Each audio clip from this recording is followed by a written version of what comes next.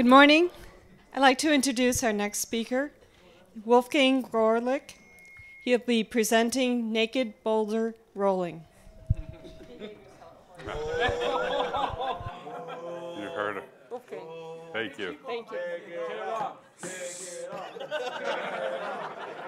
Am I live on the mic? All right, all right. Thank you very much, everyone, for coming. One other quick announcement I want to make is afterwards they're going to be doing the iPad drawing. So if you've got a business card you're going to throw in after the talk. Don't leave now. And then they'll draw it out after we're done. And if you win, you get a free hug by J-Dub. Excellent. That's what I want. So today we're talking about information security management. But it will get more interesting than that, don't worry. My name is J. Wolfgang Goerlich. I am a security manager and a systems manager for a financial institution, an undisclosed financial institution. And I love that word undisclosed, right? Sort of like you're a superhero, you flying around, you're like, no one recognizes me. Because who could possibly figure out, if I'm saying undisclosed, where I work? I think in this audience I'm pretty safe, no one can connect the dots. But yeah, I just want to state for the record that I am here on my own behalf, not speaking for my employer, and do not use naked boulder rolling for investment advice. Very important. I tweet on jdubgoerlich.us if you want to send me any questions or troll me, as I'm assuming some people have already started doing. And I also blog at jdubgoerlich.us on some of these topics we're going to be talking today in much more depth. And this is what a good friend of mine calls a NASCAR slide, all the things I'm involved with. Very pleased to be speaking here at B-Sides Detroit, and I'm one of the volunteers making this happen, so thank you all for participating and volunteering. I'm involved with the local Michigan Security Conference, the MISEC group. ISACA, ISSA, I attend those from time to time. I'm members of that. Co-founder of OWASP Detroit, one of the lead developers on SimWitty. I'm trying like all hell to get a CSA group in the area, so if anyone's interested in cloud security, tweet me, see me afterwards. And before I joined this undisclosed financial institution, I was a consultant. I loved being a consultant. Consulting was a lot of fun. You know, there's a problem, right? You parachute in, you solve it. They give you a check, you run away, you put your glasses back on, they can't recognize you. I love being a consultant. A couple things consulting taught me as security, right? Was that, hey, security is technology, it's the blinking box. I want to check my passwords. I'll sell you an SSO. I'm concerned about data loss. I got a DLP system I will put in your office, no problem. So I learned a lot about security being technology. I learned security practices, right? You do the best practices, the right things in the right way, and the boogeyman won't get you. We're safe. I love that. And security is also project-based. As a consultant, what you do is you got to call, yeah, we've got the system, it's going live. Make it secure for us, because we got to go live next week. No problem, we can do that. But of course, this mindset doesn't really work well as I jump from being a consultant into managing security. And I think we've all seen throughout B-Sides Detroit, there's been a lot of talk about people in inside jobs, people doing information security, the burnout, the stress, what have you. Because it can really pile up, right? I mean, if you're trying to maintain security, manage security as technology practices and projects, that's a lot of work, a lot of effort, and you can really start to feel burned out. And I also think it has to do with how we think about security, right? So I'm going to give you a couple sentences, and raise your hands if you agree with this. The first one's pretty simple. It's not if a breach will occur, but when a breach will occur. Are we all pretty good on that, right? You know, it's not if, but when the bad guy really will get us, no matter how best your best practices are. Well, how about this one, though? We're all but one breach away from unemployment. Does everyone feel like that? Absolutely, absolutely. So it's not if, but when the bad guy will get us, and not if, but when we'll get thrown under the bus for it, and then have what Len calls an RGE, right, a resume generating event. So you have a resume generating event, you get breached, you don't want that to happen, you're in a new job like I was when I joined this financial institution. You're like, I am not going to get breached, I'm not going to be a statistic, I'm going to be in this job 5 years from now, okay? So what am I going to do? I'm going to secure everything, right? Because I know technology is security, I know practice is security, we've got projects, I can do projects, I was a consultant, I got this. So you try and secure everything you have. And then it gets worse, right? Because, wait a minute, security as practices, what does that really mean? It means being hands-on, right? Being full in, full on, attending conferences like B-Sides Detroit. After the conference is going back, digging in the material, knowing your systems very intimately, knowing them inside and out. It comes from training and research, right? Like we're doing here. It comes from playing in the lab. It comes from building your sandcastle. in the lab and then kicking it over and then taking what you learned and building a stronger sandcastle. And that's all fantastic stuff. And it worked great, I would imagine, if we had a mainframe that we're responsible for, or maybe a server, or maybe 2 servers and a firewall. We might get away with that. But there's just too much. There's too much today. And these stats come from the internet, and I was told as a manager the internet's always right. And they also come from my personal experience. What I'm talking about is to a security professional, full-time security professional. They're like, yeah, look, I got like 5,000 devices to support, okay? All right, that sounds like a lot. Well, how about employees? Well, I got 1,000 employees who are doing who knows what all the time, and I'm supposed to keep them all safe. And okay, so do you have any support on IT? Well, not really. I got 20 IT people who are doing things, and that's great, but are they doing the right things? I don't really know. And I ask them to do the right things, and I say, yeah, we'll do that, but it really does work better when everyone's administrator. So there's a lot going on. If you do the math, too, if you look at 5,000 devices, you say, I'm going to secure all systems. I'm going to go all in. You say, I'm going to work 12 hours a day. I'm going to work 365 days a year. Who needs a vacation? I'm in security. We don't take vacations unless we're at conferences. And that counts as research, so that's okay. If you do that math, you got 5,000 devices, and you want to learn each one of those devices intimately. You do that math, it means that you get about 1 hour a year to spend with that device and make sure it's really secure. So you get 1 hour. It sounds great, right? In January, I spent an hour with that system, and in December, that means it's still secure, right? So nothing changes.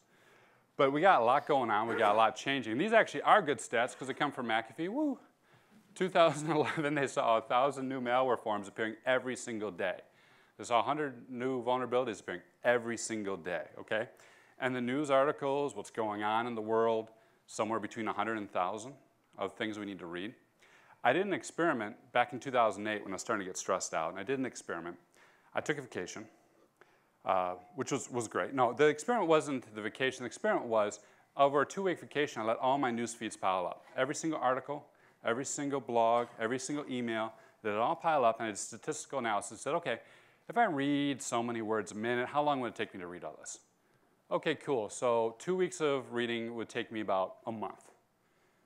But all right, that doesn't really tell me much because what if I really wanted to understand it? Be full in, be hands-on, secure all systems. I don't really want to read this stuff, but I actually want to play with it in the lab, make sure I understand what they're talking about.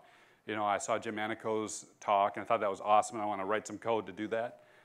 Well, that takes a little bit longer. So I took 2 weeks, and I spent day after day afterwards, in between my normal duties, catching up and studying it and actually learning it, making sure I knew everything that happened. So 2-week snapshot, everything that happened, and I found an average that took me 4 days per day of new news.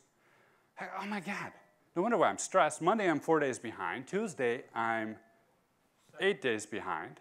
7, okay, thank you. Yeah, subtract the 1. Thank you, Wolf Light. Yay, support from Chicago. And by Wednesday, okay, subtract the 1, I'm several days behind, and that's when you get the call, yeah, secure the system because it's going into business right away. You just can't keep up, can't catch up. And that's where I started thinking about information security as a Greek tragedy, right? If you think about a Greek tragedy, what do you got? You got 3 acts, okay? You got your CISO. You got your God who has brought in the hero, who's going to do something, okay? So God's doing something. He's putting all his effort in. The hero's doing something. He's putting all his effort in. Day in and day out, he's working his hardest. And it's not if but when. By the 3rd act, the bad guy's going to get him. He dies. He gouges out his eyes, whatever it may be. And that is security today. That's, I think, where a lot of people are. And that's where I felt like I was in 2008. Eye gouging, thank you. Or Sisyphus, right? Eye gouging or Sisyphus with the boulder. The guy with the boulder every morning, he rolled the boulder up. And then the guy put it back in the valley, and then he did it again. Which wouldn't be too bad if you only had 1 boulder, but the reality is, as information security professionals, we don't only have 1 system, we have hundreds of systems. Oh, yeah. Go ahead. I know you want to. So we got hundreds of systems that every day we're coming in, we're pushing up a mountain, right? Hundreds of systems that we come in, we get all our systems as secure as possible when they're on top of the hill, nothing in the valley, if possible. Realistically, it's a spread. And what happens overnight? 1,000 new pieces of malware. What happens overnight? 100 new vulnerabilities. What happens overnight? Your email box is full and your RSS feeds are full with a whole bunch of tips and tricks and things you got to do because they found new ways to kick over your sandcastle. You come in the next morning, the boulder's back in the bottom of the hill, and you start it again. And you do it again and again and again. I first brought up this concept I was thinking about about security as a Greek tragedy at GERCON last year, at GERCON. And some people trolled me, you know, maybe a little bit. I'm not going to name names or point anyone out. I don't think it'd be right to troll the trolls.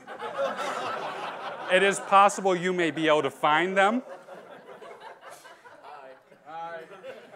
And of course, Google's your friend if you want their personal information. And if you have any trouble with that, come see me. Yeah, right. So one of the things that caught my attention was they're like, you know, in the business track over here, GERCON, Wolfgang's telling us all about naked boulder rolling. Woohoo! I'm like, no, you guys don't get this. This is the Greek tragedy, right? You guys are the heroes, and the bad guys are going to get you. It's not if, but when. It's not naked boulder rolling. Come on.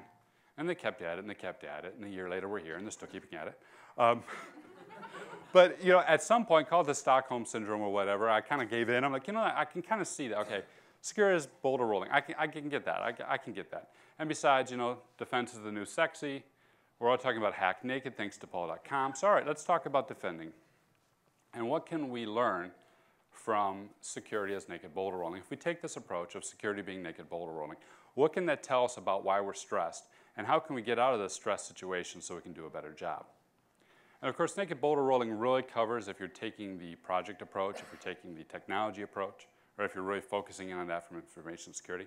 It doesn't touch that other one, which I was talking about earlier, which as a consultant, you get hired to say, hey, something needs to be secure, can you fix it?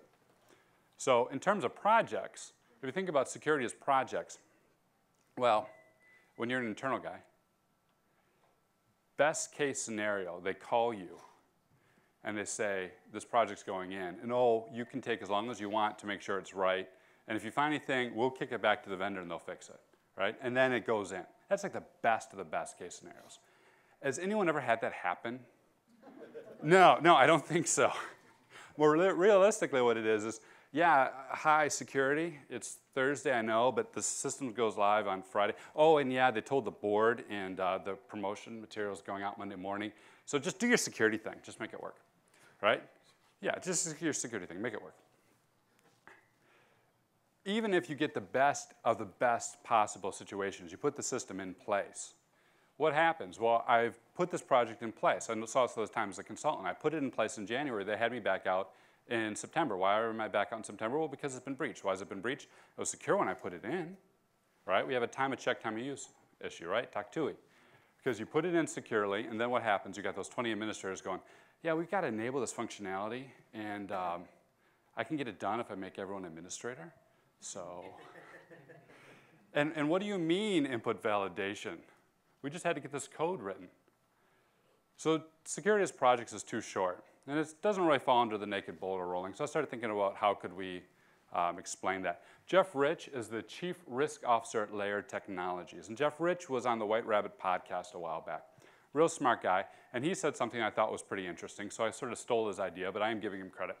He said, look, you got a project. Your business is full in on this project. They're putting in all the effort to make this project work. You've got stakeholders, you've got customers, you've got vendors, you've got people whose careers, I don't even want to know what's on Twitter right now. You have people whose careers are tied to the success of this project. And right about the time the project is ready to launch, that's when they call you security and say, hey, yeah, hi, we got a project we're launching tomorrow. And we're rolling the boulder off the cliff. Make sure that lands in the right spot. Okay, do your security thing. And that, to me, is security as projects, right? Security as projects is not only are we rolling boulders, but they're flipping throwing them at us. We are boulder catching. And then we wonder why we're stressed. So I started thinking, okay, if my mindset as a consultant is not working, what can I do to have a mindset shift, to be a little more effective in delivering security? What can I do to understand a little bit better as an information security manager, and hopefully as one day a CISO, how to really do information security in a way that's making sense, that's having an impact, that means that I do get to get a couple of vacations once in a while, I can break away from the office to come to conferences like this. What needs to change? What I found was three main mindsets. One is security business alignment, another is risk management, the last one was lifecycle management. For about the next half hour, I'm gonna go into each one of these three in a very, very quick pace. And then afterwards, I'm gonna round out the hour looking at my project du jour, and show you how this all comes together in a project I'm working on right now. First one is security business alignment, right? Because when you go to your CFO and you say, look, I just need more blinking boxes, they make that sucking noise. That sounds like money. If you're doing naked boulder rolling, you've gotten really good at the boulders. If you're a security consultant or a technologist, you've got really good at the technology. You know the technology inside and out. What may be missing is the hacking of layer 8, right? The carbon layer, PEBback. What's interesting is we don't even necessarily call them people anymore. But yeah, there's people at the end somewhere that are doing something. So what I thought was pretty cool was the concept of social engineering your organization for your organization's own good. I don't necessarily mean lying to them, of course. It was kind of fun when we were doing the Rats and Rogues podcast. We had Dave Kennedy on, and we were doing the pre-talk. And Radis is a little bit of a troll himself. He's like, so Kennedy, I hear, we did a survey and social engineering is all about deception, right? Relic went on for about 10 minutes. It was great. Only 10, because I said, oh, we're almost out of time. But So yeah, I'm talking about leveraging people skills. We had some great talks in social engineering. We got some more later on in the day if you want to catch them. But leveraging people skills to make things happen. But not only that, but so, okay, people skills are fine and good, but what are you going to do with those people skills? In terms of social engineering 101, I mean, this is what most people think of social engineering, right? There's no patch for human stupidity. But I think we need to get beyond that. I think we need to look a little bit up the ladder, what I call maybe a 200 level class, all right? Which is doing things like having a clear goal, speaking the language of the business, finding alignment, figuring out what your CFO wants. Now you can get him what he wants so you can get what you want. These are all pretty simple things. There's a thing going on in Twitter and LinkedIn called SecBiz. Who here has been following SecBiz? Anyone okay? A few people? Great. There's actually a workshop for the first time ever. I don't know if you guys knew this, but it was great. First SecBiz workshop ever was at B-Sides Detroit yesterday, which was fantastic. We were pretty excited. Yes, thank you. And it actually started with our two keynotes, Dave Kennedy and Raphael Los, going at it over Memorial Day over Twitter, and of course it grew from there. But the concept here is, how do we deal with the bifurcation, the growing bifurcation in information security between aligning at the top with the people who are making management decisions and getting the buy-in and the sponsorship and the money and whatnot so that when you do the technical controls, you can do a good job. So in terms of a mindset SecBiz, we're talking about hacking people first, right? You're talking about going to your business, talking about security, not saying, look, I was at B-Sides Detroit and there's this really cool talk about an Apache vulnerability. We really should dig into that. Can I have some money? I want to do some tests. You're not going to get anywhere with that. One of the SecBiz concepts, again, this comes from Raphael Los's podcast, is the concept of talk about the trucks, right? So if you're in a trucking company, you talk about the trucks. I'm in a financial services company, I talk about the funds. I very rarely say, look, there's this real scary thing, we got to do something, the Chinese are out to get us. It's usually more like, hey, how can we protect assets under management? How can we grow assets under management and do that in an IT security function? And that gets to aligning at the top, so we get that buy-in, and assigning at the bottom. The other thing that kind of tripped me up, and I think contributed to that whole, secure all systems mindset, was as a security professional, I came in, I'm like, this is great, I'm here. Superman, I will do everything. And then my IT guys are like, well, what are you touching our stuff for? And then pretty soon they're like, don't tell Wolf anything, because he'll want to change it. So assigning at the bottom necessarily means, the people who know the technology the best are the ones you want to engage, involve with the security process, make them the advocates for the security team. Great conversation I had on that topic was with one of my software analysts and with a vendor. And okay, so if we're sending data, right, and you're a security manager and you say, it needs to be encrypted, and they say, okay, no problem, we're going to use end-to-end SSL for our web services. That sounds pretty good, right? That sounds encrypted. So as a security manager, if you don't know the technology, I'm on the phone going, that's great, yay, let's do it. My software analyst, again, assigning at the bottom, who's responsible for security. Everyone in my team has a security component. I've got development rolling up to me and IT people rolling up to me. My software analyst pushed back. He's like, okay, that's great. Star for effort for web services. But you realize once we do that web services call, you're sending us that file over FTP with a clear text password. Oh. I didn't know that. He did, which was good. The vendor's like, yeah, okay. So we went back and forth. Like, fine, we'll do SFTP. Great. My analyst was like, okay, that's good. But then we're not done. My analyst was going, well, what about PGP encrypting the file? No, wait a minute. We've got web services. We've got SSL. We've got SFTP now, thanks to you. What do you mean PG encrypt the file? What are you guys doing with it? He's like, well, I don't know what you're doing with it on your server. Do you know what I'm doing with it on my server? Okay, fine. We'll do that too. That sounds good. And those are the types of things that he caught because he's in it. He's the one who intimately knows it. He's the one who's spending the time with the system. As a security manager, I had no clue, no clue. I'm like, oh, yay, SSL, web services, sounds great. So by working with the team and getting them to do the work, it's much, much better. And that, in a very rapid clip, is security business alignment. What is key about that is to begin building the reputation for someone who gets things done. Begin building the reputation with your security or your IT team and your developers that their efforts are valued and they have a stake in it. You know, begin building everything you need for the next two things. Next one being risk management. Risk management is all about keeping our jobs. Protecting the organization's ability to perform its mission, not just the IT assets. I love that. That comes from NIST 830, right? So risk management is all about saying, okay, we've got all these blinking boxes. They're great. What do they really mean? And what is the organization trying to accomplish? What are its goals? And focusing on that. Of course, the problem with that is that sounds great, right? All right, everyone go back and find out your tech stuff and just make sure it makes sense to the business. Go us. Wait a minute. We've got 1,000 employees using hundreds of systems, right? Running on 5,000 devices with 20 IT people doing who knows what, who knows when, who knows why.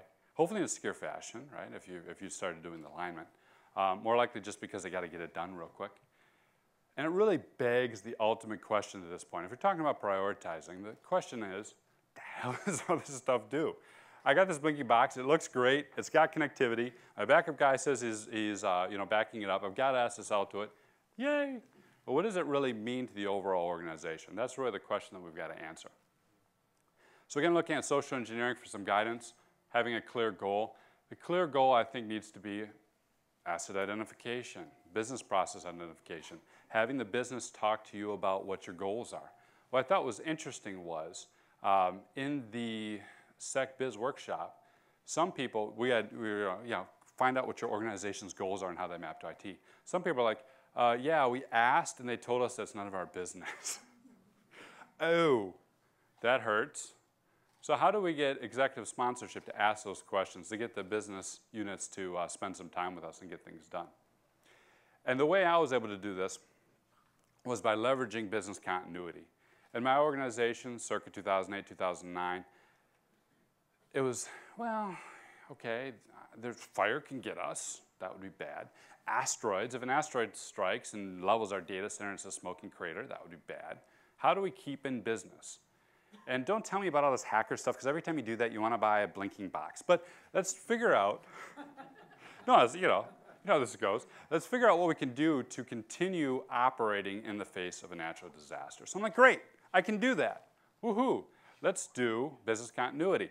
And business continuity is one of the 10 domains of information security. So for all the CISPs, we get a star in our forehead. It's something you never, ever hear at an information security conference, unless you get rickrolled by looking at naked boulder rolling. I wonder what that's about. Oh, it's business continuity. But this is quick, I promise. One of the things I like about business continuity as a solution domain is it abstracts things very nicely, okay?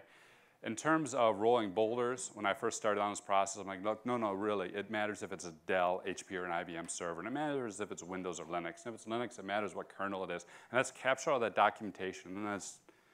And then you get this big, huge book. And you're like, look, guys, we want to go through this with the business. And then no one attends your meetings anymore, which is bad. So I like that business continuity keeps it at a very high level. Technology, application, connectivity. Here's an example from one of our maps. We got a couple servers that are delivering a couple applications. They need a data center. Those applications are being used by research and client services. Okay, fantastic.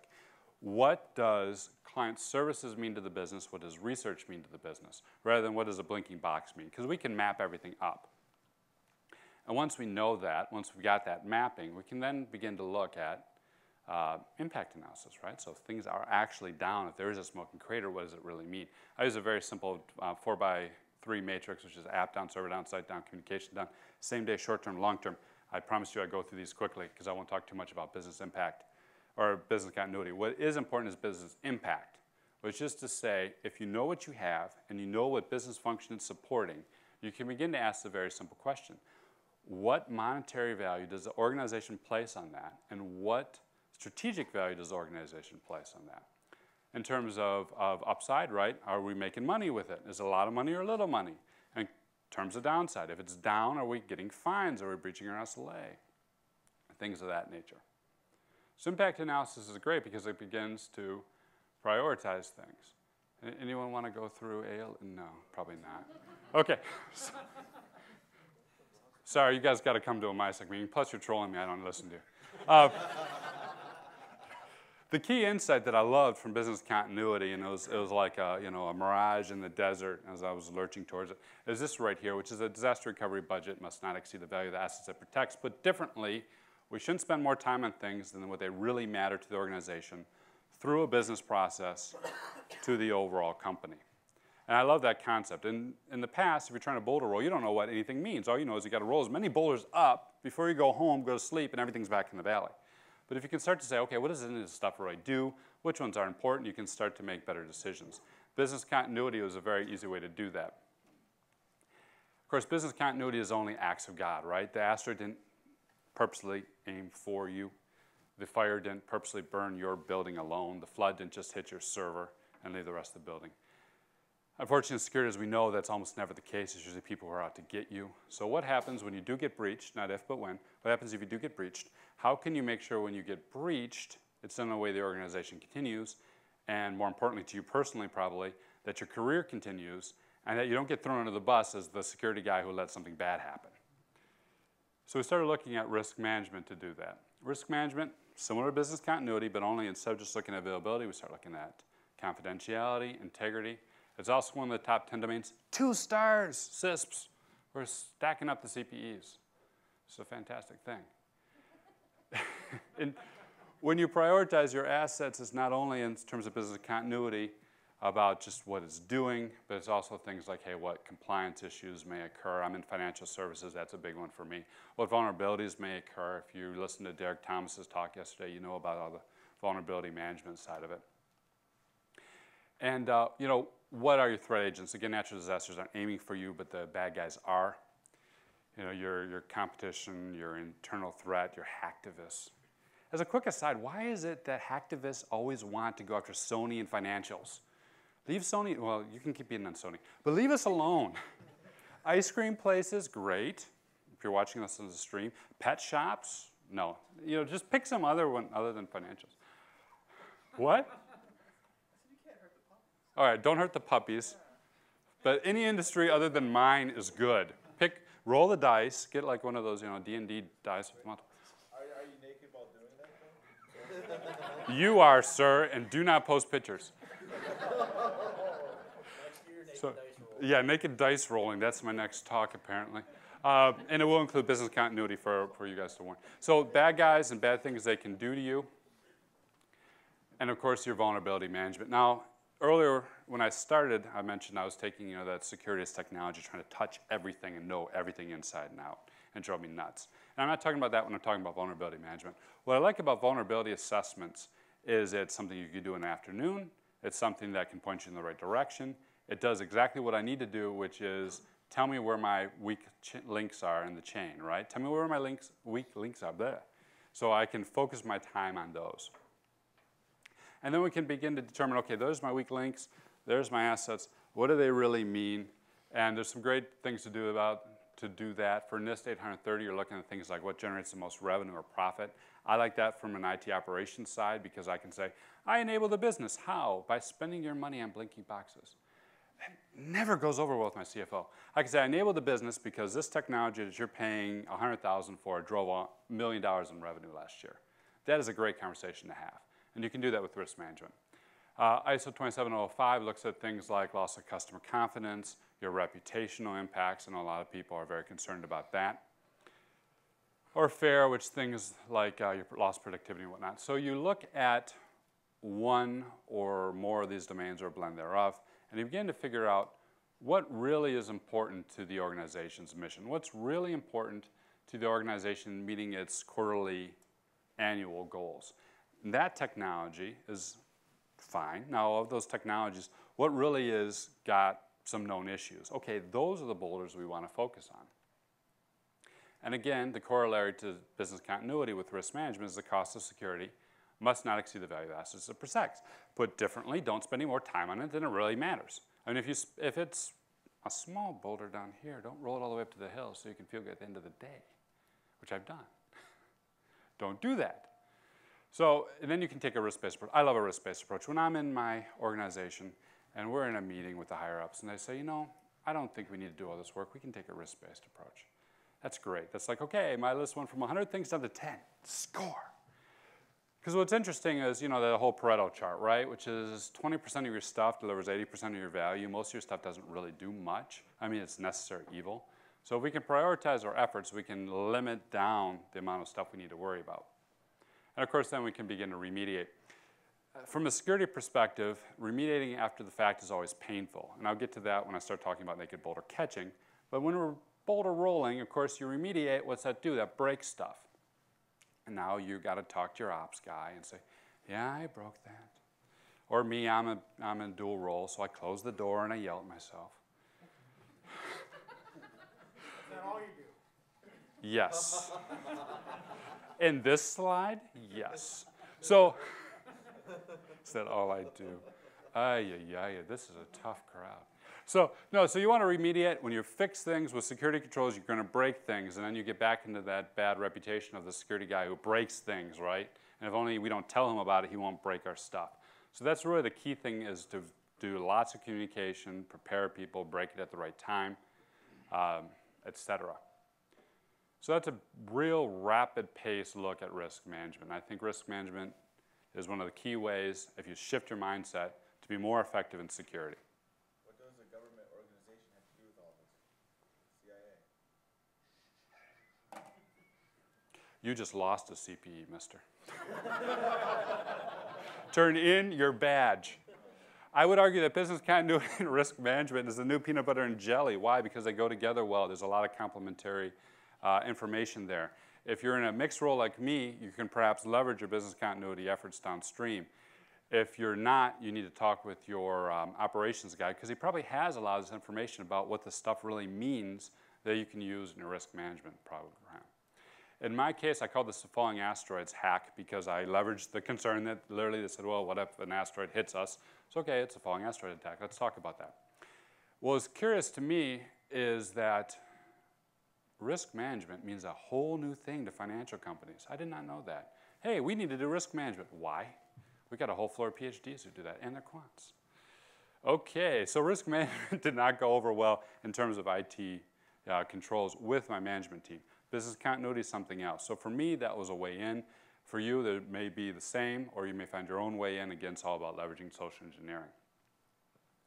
Once you do that, once you can get out of boulder rolling and see the hill for the boulders, if it were, the forest for the trees, what have you, you can again looking at the overall security posture. Overall security posture is very simple. It says, look, I got my most important boulders at the top. Even if you got the same number of boulders, same number of systems, and if you got the same distribution between the ones that are pretty weak and ready to be popped off by hacktivists, and the ones that are tight and secure and, you know, rogue states would be needed to get into them.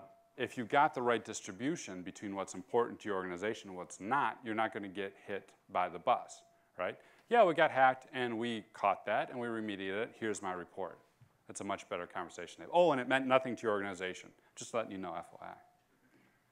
Also means rolling fewer boulders farther. If you're trying to spend brute force all these systems and you only get an hour every year with them, you're not going to get very far in terms of securing them anyways. But if you can spend 20, 30 hours of your week focusing on the areas that mean the most to your organization, and then spend the rest of your week doing other things, you're going to be in a much better spot. And you can use that time for other things, such as lifecycle management, which we'll talk about next. So in terms of boulder rolling, right, your technology, your securities technology, your securities practices, that's covered by risk management. In terms of boulder catching, right, they're throwing things at you. Hey, it's Thursday, but the project's got to go live, like, right now. That's where lifecycle management comes in. Lifecycle management is all about baking security controls into the entire process. This is the worst slide for right before lunch. I did that intentionally. See, we got to get hungry, get more hungry, and wait, no, it gets worse. So if you imagine a bakery, okay? This bakery, and you got these great smells, and you've got 1,000 employees, I mean, 1,000 customers, right, who are depending on you. and you've got 20 bakers who are all hard at work, right? And you got one security professional. Would it make any sense if you told that security guy, look, we're going to bake the bread, and like 5 minutes before it's due to the customer, you add the flour. Yeah, that would taste real good. How do you make bread secure, though? With flour. Make it disgusting. You put a file in it. Forget the flour. You would never, ever, ever add flour after the fact in the baking process. You just wouldn't do it. It doesn't make sense. But for some reason, we as an industry seem to think, oh, we'll just add security after the fact. And actually, we had one of the people here out at B-Sides, right, who had a tweet on this just last week. They had a message from their project manager. It's like, oh, yeah, got a message from the project manager. We don't do security. Your job is to add security when the project's done. Ouch. But that's common. Everyone knows that. We see that all the time. So what can we do to get out of that? Well, the way we do it in our team is we slice a project up this way. 20% of the time in the budget goes to preparation, design, training. That's analogous to your Boulder rolling, right? You're really getting deep in the system. Instead of the security guy doing that, it's the actual people doing the work doing that. And that's pretty key, because if you look at Verizon's threat report, if you look at any of these threat reports that come out, people are not getting popped and people are not getting fired because of something scary that happened, that they heard about at a B-Sides conference. It's usually, yeah, the IT guy put that on the DMZ and wanted people to get access to it, so he just dropped the firewall. Or give everyone admin access, things are great. These are usually typical configuration issues that if people are responsible, educated, trained, and measured in terms of performance on security would not happen. So we had preparation up front. We spend 70% of the time implementing. Most businesses, when they think of a project, that's all they think about is the implementation, right? We hired someone in, they did it, it's done. Well, there's prep work, there's work after. And then we have security. 10% of every project budget, every 10% of every effort that we go through, minimum, is dedicated to security. But that's not after the fact, even though that's what it looks like in the slide. That's integrated, baked in throughout the entire process. I'll show you guys what that looks like in terms of workflow. This gets back to my assigned responsibility at the bottom, aligned deliverables at the top. The best quote I ever got, best compliment I personally think I ever got as a manager came about a couple months back when I was preparing for a DevOps interview. I'm like, well, what do you think has really changed from how you used to do work when we had different management structure to how we do work today when you report to me? He said, the number one thing that's changed, the number one thing that's different is I now have the time, the resources, and the support to do a good job. And I love that, to do a good job. And that's not just, yeah, I came in, I did a good job, yay me, but it's more about doing things in a rugged approach, right? So that if things get attacked, if something breaks, something goes wrong, if there's bad inputs, the user has done something amiss, that the system stays up and stays operational. To do that, of course, you got to have good alignment at the top. I know that goes all the way back to the beginning with social engineering. You have to make sure from the CEO on down that you've got the support to implement this. This gets back to the rugged software manifesto. Has anyone looked at this? Anyone? Oh, come on now, guys. No one, really? Seriously? No one? Oh, what? Are you just being nice or you're trolling me? No, I'm being serious. Oh, okay. I never know with you. So I got the URL up there. Check it out. Josh Corman is one of the lead guys on this. He's worked on this. What I like about the rugged software approach is they've got a whole manifesto, and they're working on, I think, a 60-page operation book for DevOps teams. So from a developer perspective, all the things we listened to with Jim Monaco this morning at his keynote, it's like, well, how do you instill that in the developers so that when they're making code, it's coming out the right way? And my team uses this rugged software manifesto because it gets you, it's good. What I do, I built stuff good, built it rugged. It can withstand anything. From a social engineering perspective, what do we need to do to do lifecycle management? Again, it's all about getting the sponsorship up top to do this. It's all about making sure security is in scope. If you think about the project management triangle, right? Scope, time, budget. If you got security and scope from the beginning, that means what? Time and budget for training for your team, your developers, yourself. Security is in scope, that means time and budget for internal security review. If security is in scope, that means time and budget is available for external review, for pen tests, for red teaming it. So it's vital that we get that out of the gate. In terms of the SDLC training, this is just a standard waterfall model. Training, as we already talked about, is 20%, doing it right. Requirements is all about from the time you get the business case on down, we're communicating with the business in a way that makes sense to them, talk about the trucks, talk about the funds, so they know that security is going to be a component of the overall quality of the system. When you design it, it's baking in the security controls, doing your threat modeling. Really? And I am skipping ahead really quickly. And when it's all done, you put it in place and you integrate it with what I talked about earlier, which is business continuity by impact analysis, your risk management process, right? Maintaining the vulnerabilities and maintaining the configuration. The key here is, in terms of security projects, in terms of naked boulder catching, is to have a process that when systems go in place, you've gotten way ahead of the boulder so that you can do everything you can to make sure that it's secure, it lands in the right spot in the hill, you're in a good position then to maintain it over time and maintain that security as close to the desired state as possible. Put differently, that means, boulders have a controlled landing, right? They go where we want them to go. Those are really the three main things that I had a mindset shift on starting in 2008. And now I approach security entirely differently from a management perspective. One example that a case in point is a system, a project I'm working on right now. Before I go into this, I'm going to say, ask your doctor if SDL is right for you. Everyone likes to argue, especially some of the people up here in front. So go ahead, argue with me, that's fine. I oftentimes call these Coke or Pepsi questions because they're like, I picture people with their Coke bottle coming up to me with their Pepsi bottle going, you need to drink Coke. If only you had bought product X, things would work great. So go ahead, argue with me, that's fine. Don't be surprised if I don't tell you right because there's multiple ways of doing this. And it's funny too, I put on Twitter, I'm like, it's a Coke or Pepsi question. Instantly, Secure Julio. No, it's RC Cola, man. You've been doing it wrong. Ouch. Scott Thomas, follow him. He's got a good career ahead of him as an InfoSec pundit, I can tell. So my case in point is a website. My website has this lovely nugget on it. The website says, site optimized for IE5 with 800 by 600 resolution. Excellent. Yes, most excellent. That's like a big sign saying, hey, hacktivists, come get me, I'm a financial. I hope you all appreciate, too, the attention that I went through to actually find IE5 and screenshot this. But I do kind of like that because it makes me nostalgic, for happier times, simpler times, when you didn't have all these web browsers I couldn't pronounce. People weren't carrying around, what's a tablet? I don't know. Back when you could tell your client, run this resolution in this browser. It's a great thing. But of course, what comes up must come down, and sometimes when it comes down hard, which always reminds me of the $6 million man. Crash, there goes our website, but don't worry, we can rebuild it. We have the technology. So we started a project to rebuild a website. But if Steve Austin reported to my firm, he would get like the bionic leg and the walker. So do it affordable, okay, Wolf? All right, we can do that, Or a wooden peg, yes. Yeah, thank you, sir. A cane. So again, through the SDLC process and the requirements phase, we knew right away that we had to have this website secure. People are going to try and tear this poster down, right? So we had to have this website come in secure. So from the business case to the RFP to the final signed statement of work, we made sure that security was included. Why? So we have the time and the budget to do security.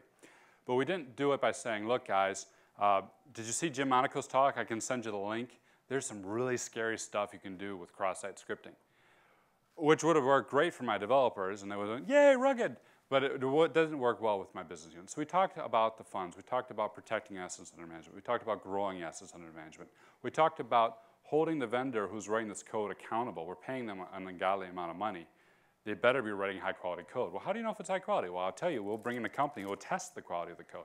Okay, let's do it. We also got a letter of attestation as part of the RFP process on their SDLC. How are they running secure development? Are they following a secure development lifecycle process? And if they're not, I don't want you working on my stuff. And we got, which is key, a letter saying we will build in controls to address the OWASP top 10. We'll address the OWASP top 10, and if it's not addressed and we've got to fix it, that's on us. Why? Because that's outside of scope. We didn't do something right, which is fantastic. And we got a budget to bring in a third party to do code review and to do system testing. And we did that all up front, well before the Boulder was even, a real Boulder, well in the process of just writing the business case. And then we did the impact analysis. What's really going to happen to this system when it goes live? Obviously, confidentiality, not so really important. This is a public website. Availability, pretty important on a day-to-day basis. We need it up. If we're in a DR scenario, probably not so important because it's not tied to a key business process. So it's important for the overall organization's 6-month, 12-month mission. But overall, it can be down a little bit without costing us too much money, which is good. So we found our DR tier, we found our confidentiality tier, then we got to integrity. With respect to assets under management, even though we got a website that's completely separate in every meaningful way from a trading system, if that thing got breached and popped by hacktivists and there's a picture of a boat or whoever on it, the obvious question is going to be, wait, why? Who am I investing with these people? do I trust them? Why a boat? Wikiboat, oh, lolcats. Not Wikiboat, lolcats. There you go. We'll get attacked. So we went and we made sure that we followed a very rugged process to make sure that we had a high degree of integrity. And one of the meetings we had, and I really enjoyed it, was my software developer and their software developer, and they're staring eye to eye, and I felt like I was sort of like watching like some sort of Clint Eastwood movie. And I was like, oh, this is going to be bad. And their guys are like, look, we don't need to do input validation. Well, what do you mean? Why not? Well, you're giving us the data. We trust you. That should be your responsibility, right? No. And my guy's like, look, we need to do this project right. And what's going to happen is, I don't know how, but sometime next year, we're going to send you bad data. I don't know how, I don't know why, but it's a given that sometime next year, we're going to have an operational concern, we're going to have a security concern, we're going to have whatever it may be, and you're going to get bad data. On a good day, 364 days a year, you're going to get good data. That'll be tens of workflows that people will process through their normal efforts, which would be great, fantastic, no effort needed from IS. On that one bad day, you're talking about potentially thousands of workflows. Each one then needs to be manually checked. The normal process that the business is following needs to be put on hold. The IS team needs to be pulled off whatever teams they are, and we're going to have 1 to 2 very long days, followed probably by some unpleasant meetings. You absolutely, positively need to do input validation. And again, I go back to rugged DevOps. That's just the way now my team thinks, right? Things are going to go wrong. Let's bake it in early on so when things go wrong, the business doesn't notice, and I don't need to be up all night. And I think that's critical in the design phase. We also kicked the documents, the final design documents, over a third party. We reviewed them internally, kicked them over a third party to make sure we didn't miss anything. We actually did miss a couple things, so it was a very valuable exercise. Some of the controls they felt were pretty weak for the OWASP Top 10, so we strengthened that before it went into production. On the ops side, I am using Windows, so like I said, Coke or Pepsi me. But we're using a hardened Windows. We have a true multi-tier infrastructure with different segments on the network. We're encrypting everything wherever possible. We got IPS and the uplinks. And once we got all that design again, we reviewed it internally, meaning I reviewed it after my team designed it. And then I kicked it over to a third party and they reviewed it. So we have a high level of attestation on the ops side.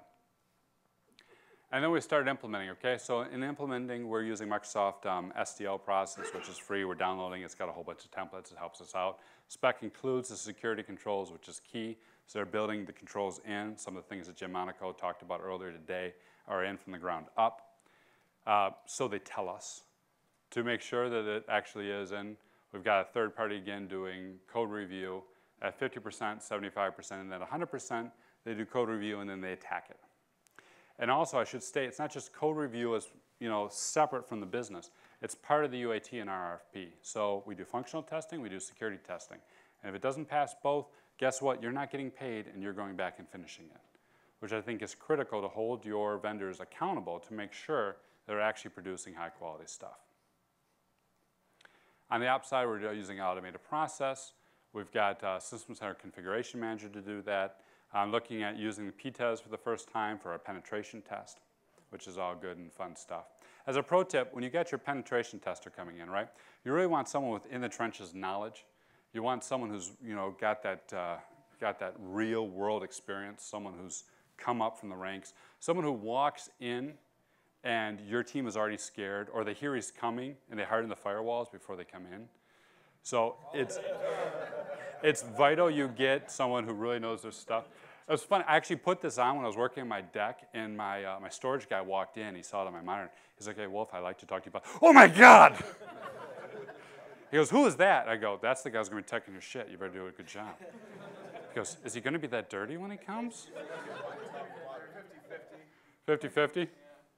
So yeah, we are going to be pen testing the infrastructure is set up now. We're going to be starting that next couple of weeks. And then TBD, because as I mentioned, this project is in process. We're going to be integrating it in with our ITGRC pack. I'm using Service Manager from Microsoft. Again, there's many ways to do it. But I found that one's pretty easy for me, and it saved me a bunch of money switching off the old ITGRC system I was using. We're integrating it in with our threat management gateway, so we got response, alerts, everything we need. So that, again, it's not if but when I get an alert, I can respond very quickly, address the integrity of the site very quickly, and move on. And eventually we'll be able to retire this thing. Hopefully before I get a slide that is as antiquated as IE5 with 800 by 600. Hopefully. Otherwise I'll have another talk. And that's really an example of what I mean by security development lifecycle means boulders have a controlled landing, right? Because from the start of the process all the way to when that boulder is on the field and we're now maintaining it rolling up the hill, every single step of the way, we are doing everything possible we can to make sure it's tight, it's got the right controls, we've addressed the threats, we're doing it in a very high quality, rugged fashion. And that's also what I mean by risk management means rolling fewer boulders farther. I'm not going to spend a ton of time looking at aspects of the system that aren't necessarily tied to the organization's mission and aren't necessarily going to impact the organization should they occur. And again, that's, in this particular instance, things like availability in a DR scenario. So that is your boulder rolling. And as a quick wrap up, I'll wrap up real quick. I know we're just about, or actually we are out of time. Quick. What I found going in from a security position, being hands-on as a consultant, to a security manager position, is that I was getting way worn out, right? Because boulder rolling will wear you down. Every morning you come in, you roll as many boulders up. The next day they're all back in the hill and you do it again and again and again. And while you're doing that, they're throwing new boulders at you, which makes it fun. So boulder catching will flatten you because invariably you're going to get that call on Thursday. Yeah, fix this by Friday, it's going live. You didn't fix it, it goes live. Next week there's a security incident, now you're to blame. So you got to get out of, I feel, we got to get out of that type of mentality. I think it's better to focus in on the organization and its ability to perform its mission, which is this real high-level, lofty goal, which I feel that we can get to that by using things like business continuity impact analysis. So we should be able to look at any blinking box in our environment. Actually, my team has knowledge sharing meetings where we talk about this. That blinking box means this to the business, which means this to our 6-month or 12-month goals. Part of that is social engineering, using just good old-fashioned people hacking skills in a legitimate, ethical way so that your team has what they need, so that you have what you need, so your team knows what they're doing, so they've got the resources to train, and so at the end of the day, you can have a very resilient, high-quality system. Gets back to risk management and business continuity being the new peanut butter and jelly, SDLC being the new bread. Yes, it's lunchtime. Get hungry. Impact analysis, smarter boulder rolling. Life cycle is smarter boulder catching. That's really all I have. I want to thank everyone for coming out here. I hope you're having a great BSides Detroit.